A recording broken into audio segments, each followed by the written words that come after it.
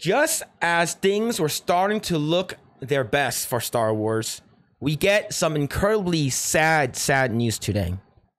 I know everyone's sad. I know everyone in the chat room literally putting F in chat to pay respects because Acolyte Season 2 is not going to happen.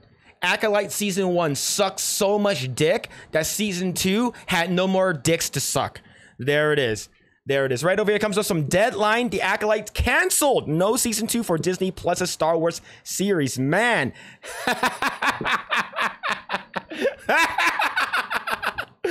Oh, man. There are more of us.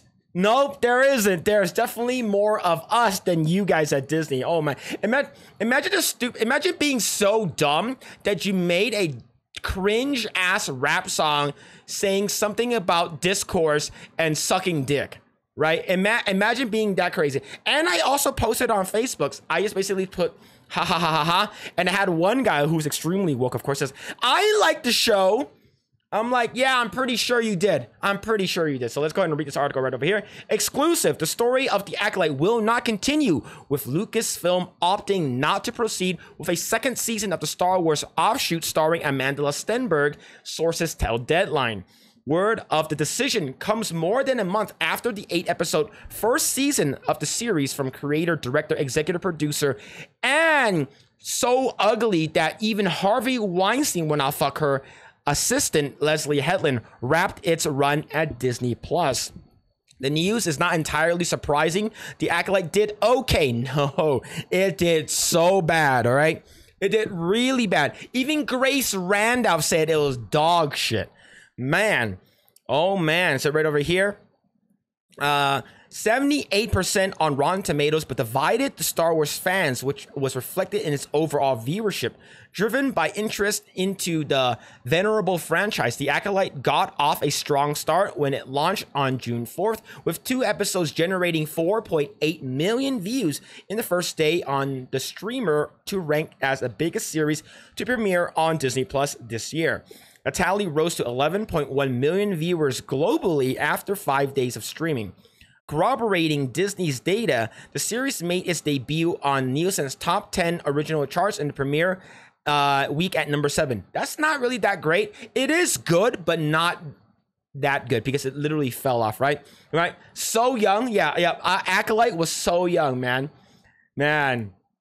Rip the Acolyte, and then climbing to number 6 the following week. I guarantee you the reason why I climbed to number 6 is because of they saw Manny Jacinto's hot, chiseled ass cheeks, right? But the Acolyte could not sustain the momentum, dropping out of the top 10 in week 3 and staying off before returning to number 10 after the release of the finale, with 335 million minutes, believed to be the lowest for a Star Wars series finale. Damn. That means that Book of Boba Fett did better than this, which is crazy. Like fellow global streamers, Netflix and Prime Video, Disney Plus has a high viewership threshold for renewing high-end, high-budget series that cost well over $100 million per season to make. In interviews, Headland has revealed that she has pitched her ideas for a second season and has shared her hopes for a renewal. Nope. It doesn't matter. It doesn't matter how good the show is because the fact that you have Leslie Headland and you have Amanda Stenberg, those two crazy ass bitches are enough to drive viewers away. But the fact that the writing sucks is now, if the writing was really, really good and Leslie Headland and Amanda Stenberg were insufferable as they were, it probably would have gotten renewed, right? And the thing is that nothing against Manny Jacinto. I think Manny Jacinto did a well enough job as he could, given the script and the writing. Same thing with the guy who played Soul, right? The Korean dude from what's it called again? Squid Games, right? And you have Daphne Keane, and you have decent amount of people in here. The cast is well diverse, of course, and this is on purpose. And they did sprinkle in some nostalgia things. Hopefully, they can nostalgia bait people who really like the originals. Like they brought in Kiadi Mundi, they brought in Darth Plagueis, and they brought in fucking Yoda right at near the end. right? Lucasfilm's first and most successful to date Disney Plus series, The Mandalorian, is carrying on, crossing over the features with the upcoming Mandalorian and Grogu movie. We do know that. Ahsoka, the company's series preceded The Acolyte, has been renewed for a second season. Ahsoka wasn't bad. It was just sort of boring, right? Ray Stevenson, I believe that's the guy's name. He died in real life, which is, he is the best part of the series.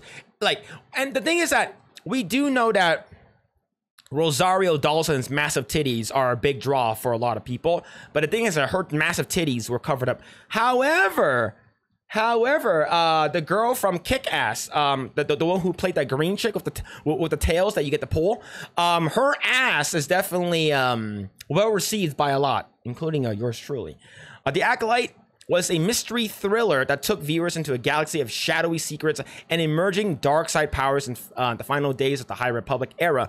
A former Padawan reunites with her Jedi Master to investigate a series of crimes, but the Force they confront are more sinister than they have ever anticipated. So basically, lesbian witch coven, and they ruined the actual the Force.